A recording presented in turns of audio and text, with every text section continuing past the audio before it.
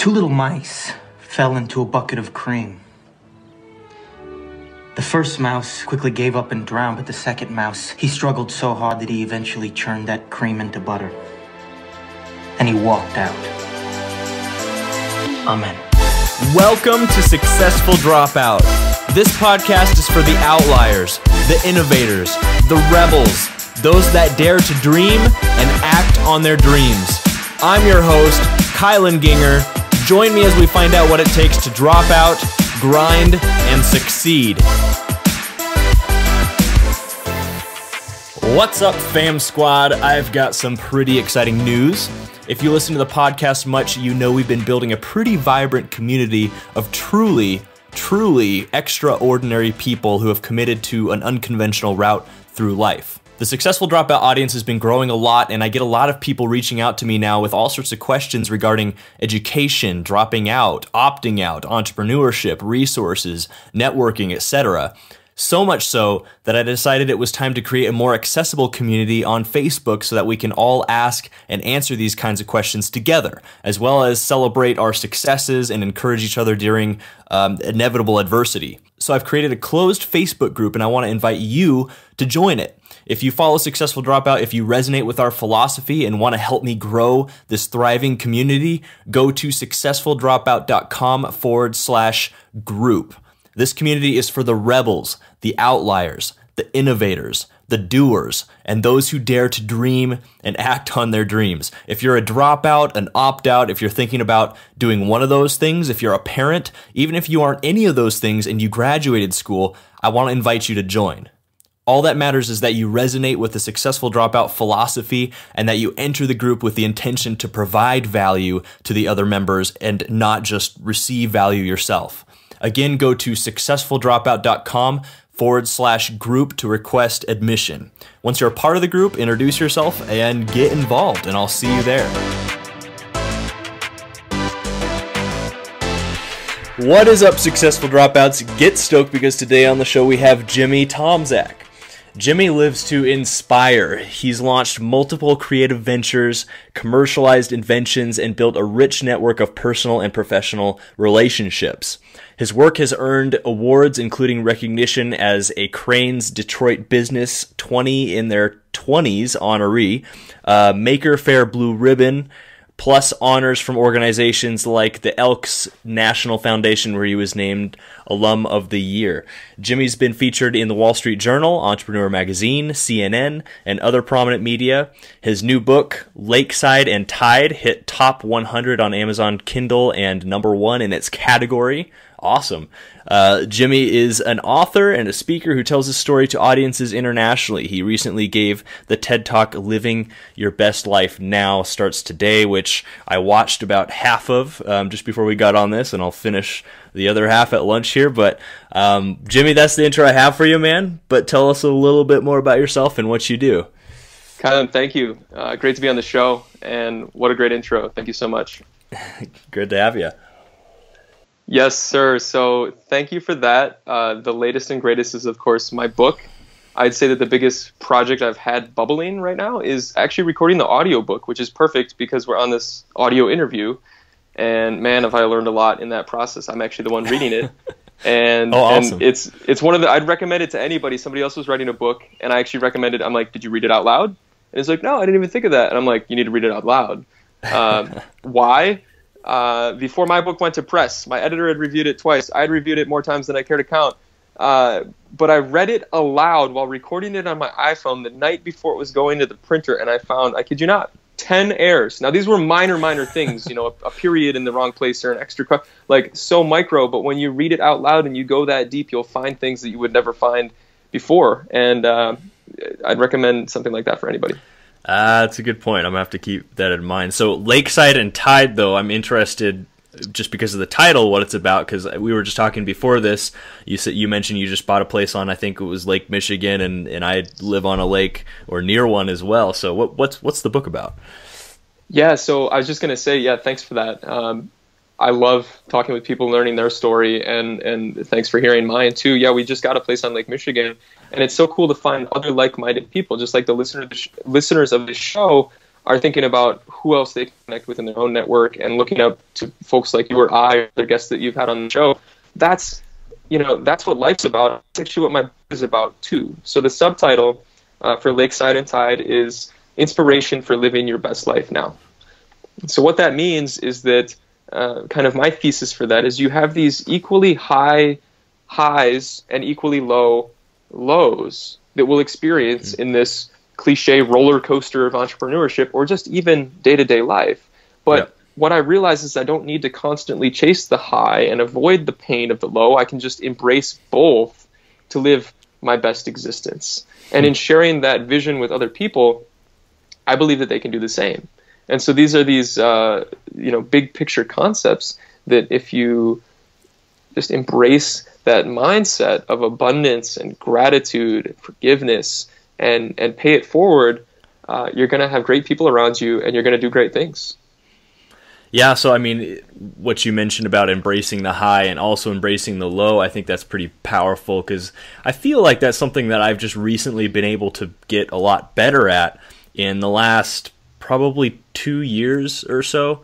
And it's brought me a lot of peace, because I'm a real like A-type personality. I like to really, get at things and accomplish stuff. And I like to see and feel like I'm being successful. Obviously, with entrepreneurship, that's not always the case. And so sometimes you could take yourself or your failures a little too seriously when you're having a tough time. But just so you're saying, just being able to embrace, like, yeah, sometimes you're going to fail. And it's like it's a part of the process, right? Absolutely. There are no right or wrong answers. And you're going to have to find your own path and embrace the failures as much as you do the successes. And a lot of times if you make those more mistakes faster, or the fastest way through the decision-making process is going to get you more results, right? Because I've been an entrepreneur. I didn't call it entrepreneurship when I was, 12 years old or 15 years old. It's just hustling when you've got, you're mowing your neighbor's lawn and the next thing you know, you have 10 customers, right? That's just, well, I'd rather not work at McDonald's. That's what that is. But when it becomes entrepreneurship, when you're launching an actual business, when you have contractors or employees or other people that, matter to the results of your business and matter as human beings, you're going to have to make some tough decisions. But if you center around those values, morals, and ethics that are rock solid and unquestionable, that's truly where it begins to matter, right? Because the most successful entrepreneurs, in my mind, and the people that I hold close to me, have the highest integrity. Gotcha. And so you are, we were discussing before we started the interview here, you're not technically a dropout. And, if anybody's been listening to the show for even just a few episodes, that is not hard criteria for being on the show or even being part of the Successful Dropout community, but it's more an acceptance of the Successful Dropout philosophy. But, I'd be curious if you kind of told us about that. What was your experience with education and graduating, and would you have done anything differently? Do you feel like it helped with your entrepreneurial journey? Maybe talk about that a bit. Yes, thank you actually for transitioning to that because yes, I'm not a dropout. I have a Bachelor of Science in Neuroscience from the University of Michigan. So I didn't drop out of that. But I'll talk a little bit more about that because I did massively alter my life plan of becoming a doctor. You wonder why I studied neuroscience. I was going to be a pediatric neurosurgeon. I dropped out of that. That's one thing. But really, in thinking about this show and how I could add the most value to the people that are listening, I thought of 3 massive things that I've dropped out of. Okay, number 1, a life plan. Number 2, limiting beliefs. And number 3, expectation. And I can go a little bit deeper on these and unpack them a little bit, but just to say it one more time because it's that important. I dropped out of having a life plan. You can't plan your life, and this is coming from a serial planner who I have things planned out and calendar and everything else like that, and I still do. But your life plan, life will hand you all the everything, and you'll have to figure it out, right? Similarly, that number 2, the limiting beliefs part, saying, oh, I can't do that. I can't drop out. I can't do this. I can't do that. I've never said that. I say, yes, I can. Here's how. And if I don't know how, I go learn it. And I'd say that's one of my superpowers, or frankly, just one of the things that I love doing the most, is learning new things. Sometimes that's to my detriment, and that'll get to number 3 here with regard to expectation. In fact, when I was writing some notes down on how I could like talk about some of these things during this episode, I didn't have a number 3. I'm like, what's the 3rd thing I dropped out of? I don't know. Well, expectation, right? And my partner gives me a lot of pushback on this, because if I go into a thing, whatever, it could be a fun thing. We were just at Michigan's regional Burning Man called Lakes of Fire, which was an amazing experience. I'd never been to a regional burn. This is somebody who's been to Burning. I've been to Burning Man 4 times myself. Are you a burner? Okay, I was gonna ask. No, like my buddy and I, actually my business partner and I, have wanted to go for a couple of years. So, that'd be interesting to talk about what that's like. It seems just happy crazy. To. Yes. So, nonetheless, though, my expectations of what I thought that would be versus what it was, there were just some different things. Like I said, you can't plan for it. We were actually excited because, unlike the burn where we're flying in and trying to pack and integrate with the camp and all this other stuff, we literally had like everything we needed to have this amazing camp. Because I've been camping, in the more formal sense of, going on a camp trip to the woods or whatever since I was like 2 or 3 years old, right? So I have camping locked down, and this, we felt like we were glamping. We had my family's pop-up and inverters and subwoofers and lights and just, like everything, right? And we're thinking we're plugging into open camping. Open camping wasn't even open when we got there. It was closed. It was full. They're like, so we don't know where we're going to put you, but you're here. Good job.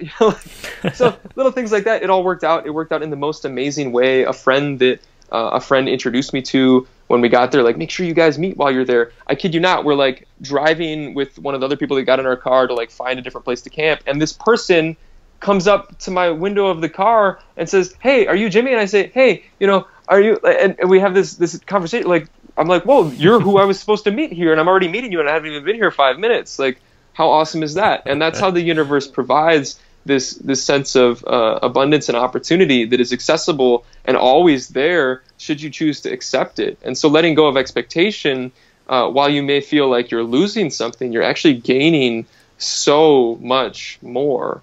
And so I'm happy to unpack any of those or talk a little bit about why I chose not to go to med school and instead invented a product and ended up being selected to appear in taped for Shark Tank, to all these other things that have led me on my life process. Because if you don't have to do it yourself, for your listeners, they don't have to make the same mistakes. You'll make plenty of mistakes, but you don't have to make the same mistakes that somebody else already experienced, unless you just like that. Right. No, I love it, man. I kind of want to try to unpack all of them, honestly. I mean, so life plan, limiting beliefs, expectations, all things you dropped out from.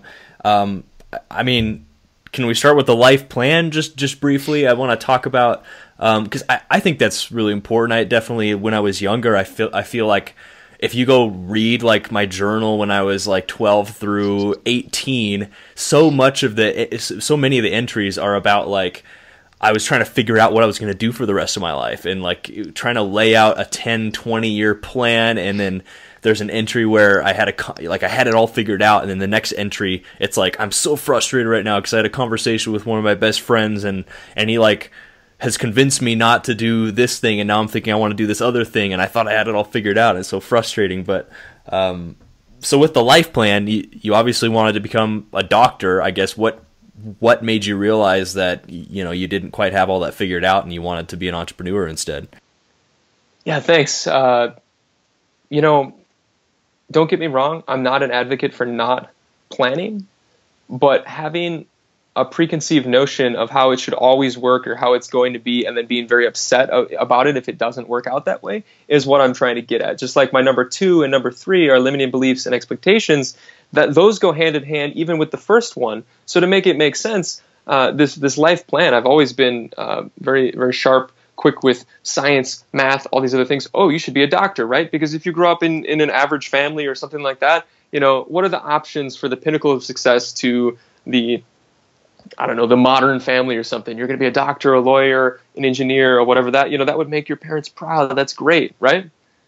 And it would, and it did, and that makes perfect sense. You're going to have the finances taken care of. You're always going to have a job. You have the prestige associated with it. Why would you give that up, right? So what I really found was that a lot of times, if you're making a choice based on the limited knowledge and resources or vision or view or people that you hang out with is based on, you're not going to be able to make the same decisions, right? Because if you told me now 10 years plus after making sort of that decision, I mean, it's not quite that long, but I started college in 2006. And if you said 10 years from now, you're going to do this, and you're going to do that, and you're going to have a book, and you're going to, own this, and you're going to do passive income, and you're going to, I don't know if I would have actually believed any of that, because it was not part of my plan. It was not in the cards, and it certainly wasn't easy. Right. But there's a great, I won't take up any more time on the interview to talk about why entrepreneurship versus med school, but I'll say that there's a great article out there. I think it's a Quora question, actually, and you can add this to your resources section because everybody should know about it. But just my thing is, if you don't know something, just Google the answer to it. And this should be so obvious, but it baffles me the number of people that don't do it. I was trying to do a real estate deal, and I was thinking, man, I should talk to an attorney about that. And I'm like, wait a second. Why would I talk to an attorney about it if I can just Google it? Same thing with starting a business. If another friend's trying to advise, like, oh, best resources for that, or should I drop out? Google, should I drop out? And you'll know, you'll have this, they'll say, write a T-table or this, they'll do this. They'll say far more than I ever could in this brief that we're providing is giving you those resources and then letting the listeners go do their homework, right? Because listening to this podcast is amazing, but it's not going to get you results related to what you want for your reason for dropping out. So ultimately, in recommending that Quora question, they actually break down the lifetime value of an MD degree versus doing literally anything else, even a traditional career path, right? Because when you're going to be a doctor, there's 4 years of college, then 4 years of medical school. Then you're technically a doctor, but you can't practice because you're going to do at least 1 to 2 years of residency. Probably more like 3 to 5, if not more, especially in the space that I was going to be in. So neurosurgery. That's when you're a doctor, when you're literally not actually a doctor practicing whatever until you're like 40 years old. That would mean that I'm not even 30 right now, so I would still be going to school and doing all this stuff for another 10 years before I began.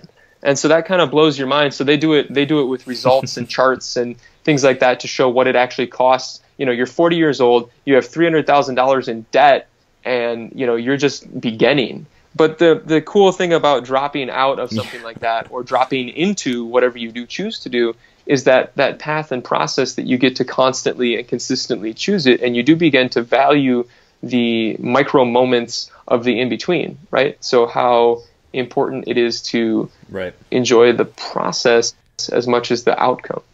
Yeah. No, totally, man. And what's interesting too is what it sounds like what you're doing now with entrepreneurship and being an author and a speaker and real estate, all this stuff.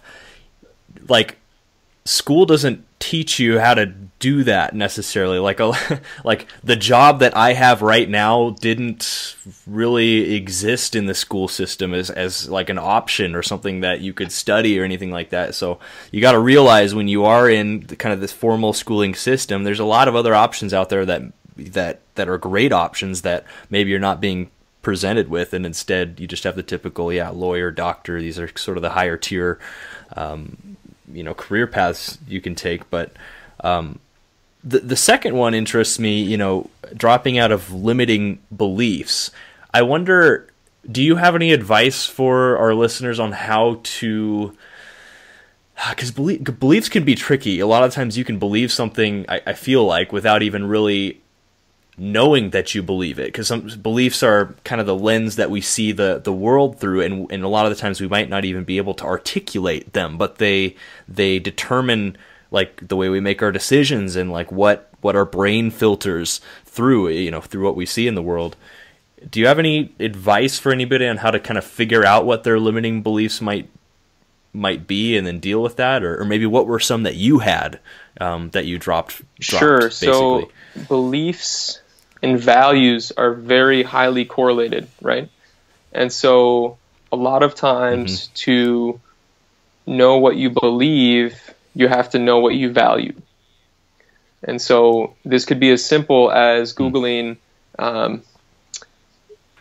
what are my values? I'm trying to think. There's a lot of, just like any of this stuff, there's a lot of resources out there it'll give you a spreadsheet and you can just rank all these different things, or it'll ask you a quiz and then the quiz will spit out, your top 10 values, your top 5 values. Clifton Strengths Finder. Right. That's a book you can buy on Amazon. Make sure you get it with the code so you can take, the test, or just go on Amazon and buy the code and then take it. And then you don't even need the book. But Clifton Strengths Finder will tell you, your top 5 strengths according to their systems and processes and research. And, so mine are like intellectualization. Wow, I sound so intellectual when I can actually say the word.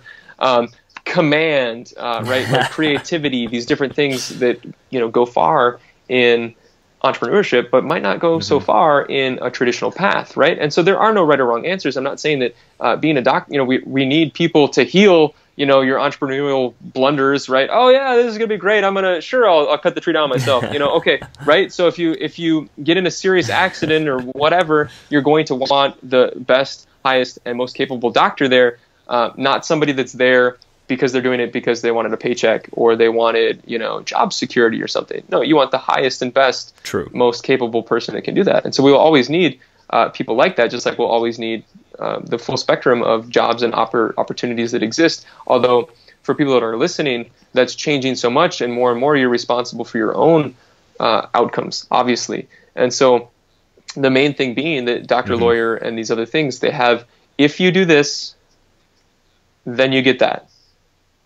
So like an algebra equation or something, you plug in this and you get that. If you get, this score on your MCAT and this GPA and you did this and this checklist and whatever, you will do, and then apply for this, you can go through that. In entrepreneurship, it's not there unless you create it. And so with respect to limiting beliefs, if you think something, then it's going to basically be that. I mean, don't quote that exactly, but what I'm saying is if you don't believe in yourself as a dropout or as a human, then it's not going to matter, because no one else is going to believe in your business as much as you do. No one else is going to believe in my book as much as I do. I mean, yes, there's fans, and yes, there's champions, and yes, there's so many amazing people in my life that even were responsible for this book even being in the world, and I have so much gratitude for that. But I still believe that I believe in it more than anyone else in the world, right? And as soon as that's not the case, I'm probably doing the wrong thing. And as soon as that's the case with yourself or a listener, then you're probably not doing something quite right. Yeah. No, I love that, man. And as you were talking about that, it brought something to mind that actually it was an exercise that Tony Robbins suggested that I did once. And I don't mean to hog the mic, but I felt like this was really powerful. I did this probably a year ago now. I think a helpful thing to do with this is to think in terms of negative and positive beliefs too, and I think that's a little more helpful in maybe bringing some actual beliefs to our mind that we have. And so the thing I did is I got on just a blank Word document and I wrote down a list of all the positive beliefs, the things that I truly believed about myself, stuff that I've heard people say about me a lot. You kind of have a general sense for what people view you as and what your strengths and positive qualities and beliefs about yourself are. And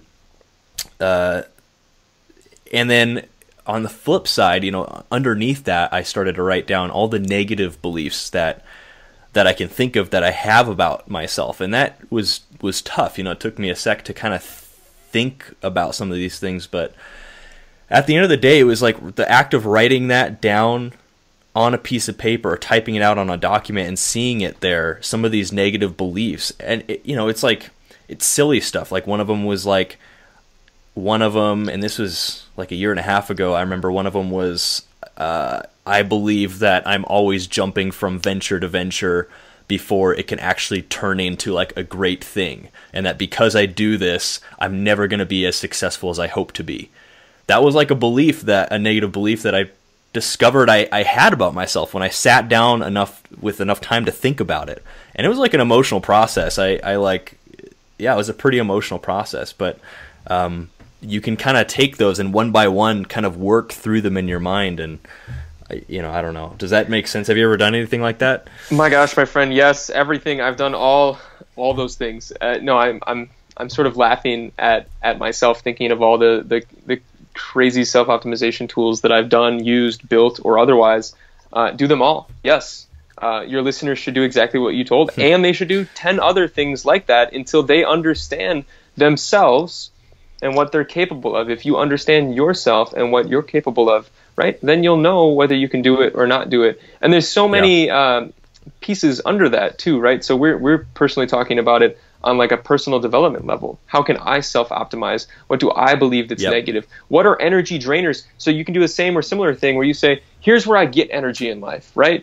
Walking on the beach, helping someone do this, starting a business, working on my deepest work, writing, right? Here's energy drainers, dealing with, negative people, like having to work on this that I don't like, whatever, those kinds of things. And you can parse those out, and then you can choose like, wow, if I get this much energy from this energy producing thing, then I should probably do more of that. And if this drains me and depletes me and makes it so I can't run a business, then I need to make sure that whenever possible, I don't go there. And if I do, or if I have to, to put that invisible jacket of love around yourself and say that, hey, this is just another thing, and then let's continue on.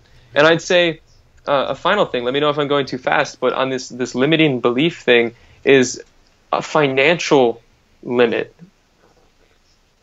or a limiting belief, right? So we can fear failure, or sorry, I'll say it more clearly. We can fear success as much as we can fear failure. And if that sounds kind of kooky, actually think about it. If you're wildly successful, if the people listening to this show think about what actual success looks like to them. I'm talking about, glitter and confetti and balloons and fame and fortune, or whatever your highest dreams are. Maybe they're not that, because I realized that for me they weren't that, and I had to let go of that as well. I'm still open to versions of that, but I realized that was something that I thought I wanted, but I actually don't, right? Then you can step into a greater sense of, what success actually means for you. Because I guarantee that the financial components will come up in launching a business, right? Because the definition of a business has to do with buying and selling, or, those kinds of things, right? And there's so much energy associated with money that if you don't understand that now, and then you get successful, and then you're trying to figure it out. That's why there's so many people that have these challenges from the celebrity, or this fall from grace kind of a thing, because money is just going to magnify all those challenges. So you'd be better served by just working on those challenges, be it emotional, personal, psychological, with your family, any of those other things. Maybe that's some of the stuff that you could work on first before launching a business. And I only say that from experience because, when you're trying to sit at Thanksgiving dinner or something and you're trying to think about like what orders you should ship instead, how is that business actually serving you? And that's speaking from me actually doing that, wondering like, no, set the boundaries, know all the things that you need to know, but don't limit that. Don't let that limit you from actually doing something, but make sure you're well qualified enough thinking about not only the present, but what success looks like for you 1 year out, 5 years out, 10 years out, 30 years out, and then be open to modifying that plan as necessary. Dude, I freaking love that. I mean, for the longest time, success to me had a dollar figure on it, and my goals consisted of, make this much by X date and make this much by X, age. And about 3 or 4 years ago, that quickly switched to lifestyle, goals. I focused all of my goals around the kind of lifestyle I wanted to lead instead of necessarily the money I made. And I actually took some time to write down. And I love that you're saying, like, do a bunch of stuff, do a bunch of different exercises to figure out, like, who you are. I mean, self-knowledge is the basis of all education, I think. And so I actually sat down once and figured out this is to live my ideal lifestyle. These are all the things that I want to have, and this is the lifestyle I want.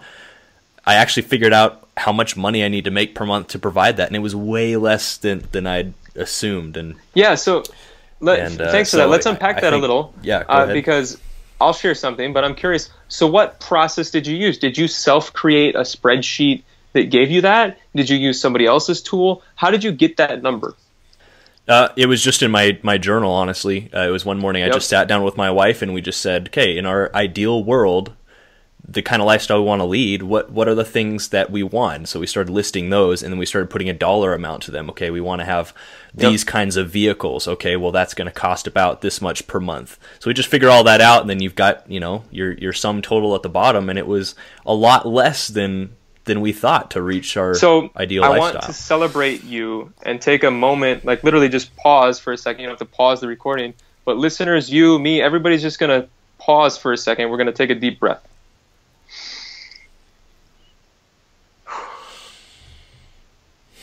Awesome. That was a dramatic pause. I do advocate for breathing and all this other stuff, but that was a dramatic pause because that's how powerful that exercise that you do is. And I want people to note that and highlight it. And if you're just casually listening to this in the car or while you're cooking, no, actually pause the recording, stop, go write it down, note to self, to-do list, whatever.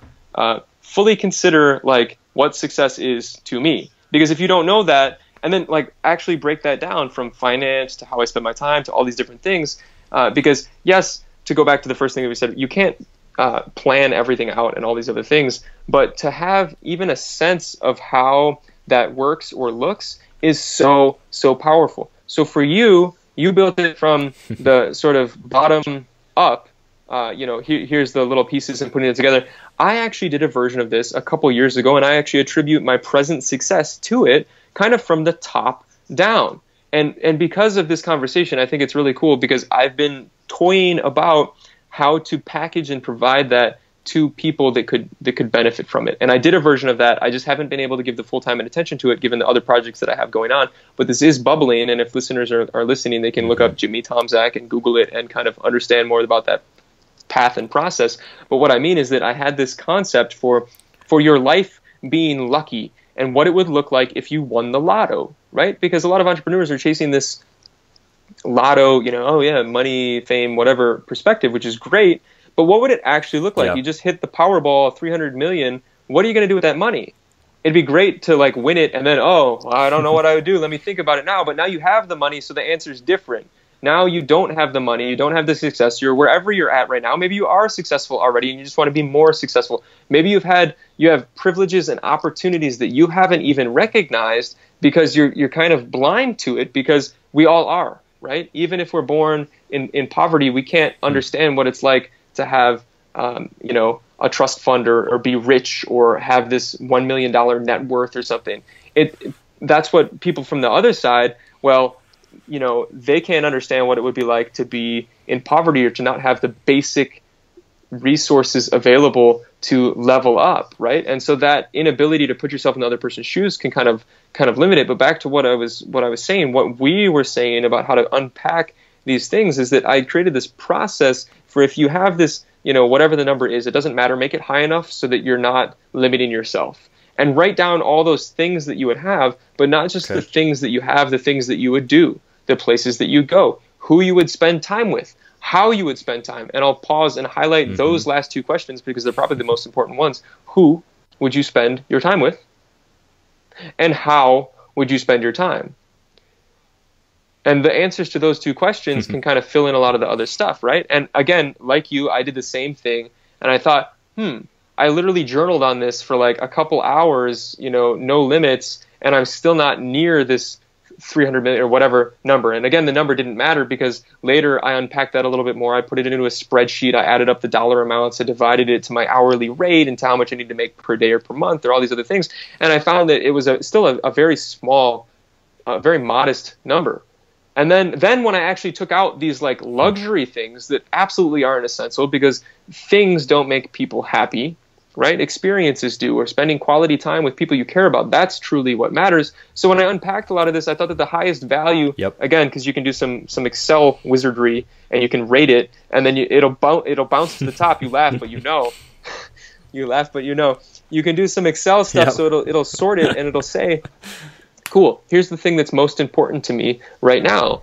And I found that all those things were basically non-monetary things. They become easier when the money's figured out, but that's why you have to figure out the financial component to it.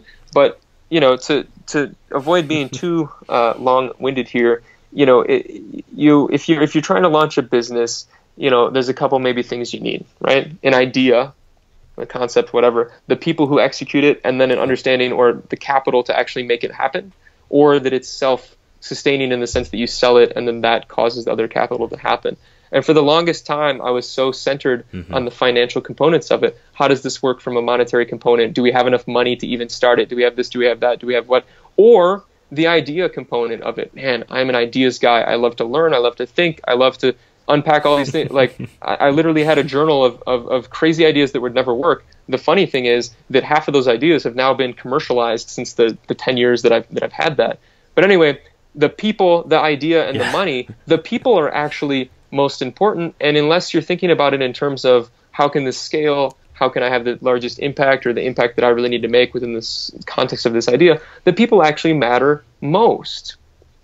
And a lot of entrepreneurs just starting out might be focused on me, or the idea or the concept or the finances of what, the opportunity is. And you forget about, your brother or your neighbor or your mom or your sister or your dog or, the friends or the reason why you're doing it in the first place. Because if you get to this level of success and then you're lonely and, who's going to enjoy that yacht with you now, people that just want you because you have that or something, like it doesn't make any sense. So you have to fully consider all those things. And that's what my book's about. I actually unpack a version of that in my book. I unpack some of these planning concepts in my book and really offer as much value as possible, because if you learn and then you execute, you're going to have results. Dude, I love all that so much. I mean, it's absolutely gold, and can't wait to put your book in the show notes there, and I'd suggest people go check that out. I'll need to as well. But man, it's like there are a number of studies and research projects and stuff that have been done with people throughout the years on what makes them happy and feel truly successful, and then also people who are close to death, and one of the main things is like what you said, the other people in their lives, their family, and the kind of relationships they foster. And nobody says that they wish they would have worked more or spent more hours in the office. Now, granted, I think everybody knows that that's important. The younger you are, when you are young, you've got to spend a lot of time just putting in the hard work, and you've got to build something for yourself. But at the same time, I think, like you were saying, Jimmy, to be able to always stay very conscious about what does success actually look like for you, and at the end of the day, what's really going to make you happy. Because if you're doing something that's not making you happy, then really what's the point? And I'll tell you, an incredibly freeing experience for me was just honestly, it was just a couple months ago. Realizing now for the last, since 2013, I started my first business, and since then it's just been nonstop, and we've worked so hard, and all of it, almost from the beginning, has been with the goal of creating just kind of our ideal lifestyle. And I don't have a desire to be a billionaire or even like a multi-millionaire, but I have a certain idea of what success is like. And the other day I realized, I told my wife, if we made $5 million tomorrow, just like that, it was in our bank account, like my lifestyle would not change much. Like I'd make a few more investments and put that money to use and stuff. But as far as the relationships I have and the way I spend my time, where we live, what we buy on a regular basis and use on a regular basis, that stuff just wouldn't change. And it was a very freeing feeling, because it just kind of puts to rest all these feelings like, I've got to earn more money or do this to earn more money, and it becomes like, what can I do to like continue doing things that make me happy and doing work I love and doing work that makes other people happy. So absolutely, and that's when you're doing the right thing, right? Because a lot of people can use that. Okay, cool, you retire. Maybe you did choose a traditional career. Maybe there's a random older listener that's coming up upon retirement and is thinking about, wow, what am I going to do with my time? That's totally true. I mean, yes, you can have all the money in the world, but you don't get more time, right? And so at a certain point, which I hope is sooner than later for anybody that's listening, you realize how valuable your time is, and you wouldn't take a second to do something that's not bettering yourself or someone around you. Yeah, very true. Well, Jimmy, I would be really disappointed if we didn't talk about your sandals, basically. I don't know how else to put it, because I don't know that much about it yet, but I do know that was kind of, one of your main businesses. I don't know if that's still going on, but when I Googled your name, I saw a lot of articles and interviews about that. So tell us about that. I'm really curious. Yes, thank you for bringing that up. And I'm going to add the couple things that are going to add the most value to your listeners. So you're speaking of Paper Feet, which are minimalist sandals that are made from billboard vinyl. And this was my first, I guess you could say, real company. Not my first entrepreneurial thing, far from it, but truly the first thing that I tried to commit to and grow from idea in my head to, global phenomena. I said if Crocs or Uggs or Toms or any of these other things, Vibrams, Five Fingers, if those can hit mainstream, then there's no reason why I can't do it. And that's what I set out to do. And I got pretty close, but I ultimately gave it up. So your listeners, nobody can buy those right now, and all it is a good story. But that's actually not true. All it is a good story. Tons and tons of learning experiences, right? I had the equivalent of an MBA degree in the last 6 months of my college experience, where I kind of dropped out of this preconceived notions of what a Bachelor of Science would be for me. I started taking 20 credits. I did the program in entrepreneurship and leveraged all these university resources and business plan competitions and challenges and travel and scholarships and things like that to get as much as I could to grow this business, and also to understand and meet the people that would help grow this business or those kinds of things. And so you say that you Google my name and you saw things related to this, right? So you might see a picture of me shaking hands with Mark Cuban on Shark Tank, or that you might see an Entrepreneur Magazine feature. That's because my premise was that if no one knows, no one cares. And so I made it my point to help people know about it and help them care about it.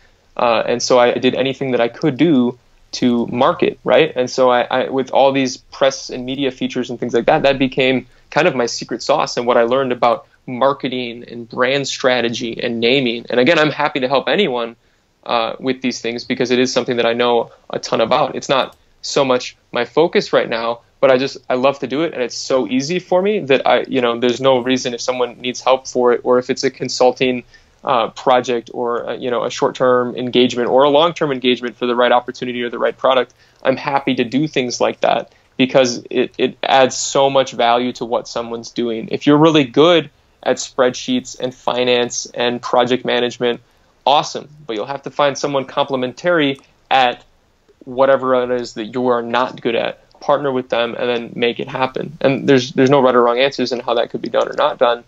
But yes, the shoes were quite a fun journey. It involved multiple pivots and a new, a product launch after that. But ultimately, I wound up that business because I found that sort of the reason for being in that business, I want our tagline for that was to get outside and live. Right. And so that was the mantra. Like, I wanted these thin sandals that were made from something that would otherwise end up in a landfill. So we're saving the environment, and we're also encouraging people to get outside and live. You don't need, $100 shoes or all these different things. You just need the very basics to go outside and enjoy yourself. And I realized that, well, shoot, if that's what I want to help people do, then there's a lot of different ways to be doing that. I don't necessarily need to have a product perspective. And of course, people came to know me as Paper Feet Jimmy. I'm sure if you Google that, stuff will pop up, right? Because it's very easy for people to grasp. And now some of the things that I'm doing aren't as easy. If I say, cool, Jimmy's an author, I have a book about this. If I'm meeting my new neighbors at the new place we're at, I can say something like that because they get it. Oh, cool, yeah, the new next door neighbor's an author. Yeah, but if I told them that I'm involved in this, and that, and I also do consulting, and I invest in some different things, and I do this, and by the way, did you know that for the average person, that's too much. And so you always want to make it as easy as possible for people to understand. And so that takes a lot of self-work and self-care and other things to fully grasp. But thanks for bringing it up, because it was a huge part of my life from probably 2009 to 2013 or so, where it changed the way that I would say that the end exclamation point of that is that I dropped out from beliefs related to how I should run a business or why I should run a business or all those other things. And my life became so much richer after that point, even if not monetarily so. And then the monetarily so part,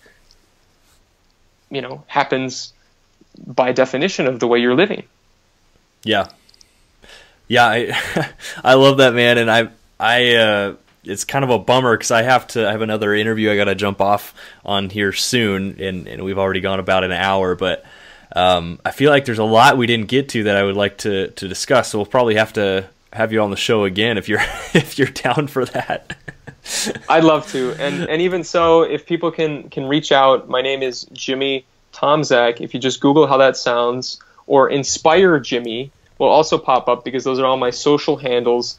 The website has the contact info on it. The book is there. All this stuff is there. And if anybody has a specific question or a general question, again, Google it first. But then if there's something quick where I can add value or something deeper, just reach out, because I'm where I'm at because of the amazing people that have given their time and gifts so that I could do what I've done. And yeah, I'd be happy to help you with your show again, or anything else that I could do. Yeah, I think I'd love to have you on maybe for one of the Friday segments that are a little bit shorter, what we go more into depth on certain topics, because it really seems like you're good at really going into depth on a singular topic and hashing out some of the details. So I think that would be really cool, man. And but yeah, let's see, you already told us the best way to kind of connect with you, and we'll have that all in the show notes. I have one more question for you that I like to ask all my guests before they get off, but there's actually two questions, but we have time for one of them. What parting advice would you have for any of our listeners who are thinking of dropping out of college to pursue something more entrepreneurial, but they haven't quite made that step yet? Would you have any parting advice for them? Absolutely. Instead of asking yourself just how you're dropping out, because that part's easy, fully consider how you're dropping in, right? How relentless are you? How much are you willing to commit? If you're letting go of one thing, what are you diving into so much deeper? I love that. I'm glad I asked you that last question. You bet. Awesome. Well, Successful Dropouts, you've been hanging out with Jimmy and Kylan, learning what it takes to drop out, grind, and succeed. And remember, you're the average of the 5 people you hang around the most, so congratulations. For everything we talked about today, head over to successfuldropout.com and type Jimmy into the search bar, and the show notes will pop right up. And as always, stay hungry, stay foolish. For more information about how to drop out, grind, and succeed, go to successfuldropout.com. I also love questions. If you have a question about anything we talked about today, I want to hear from you. Go to successfuldropout.com and click the Ask Me a Question link at the top of the page.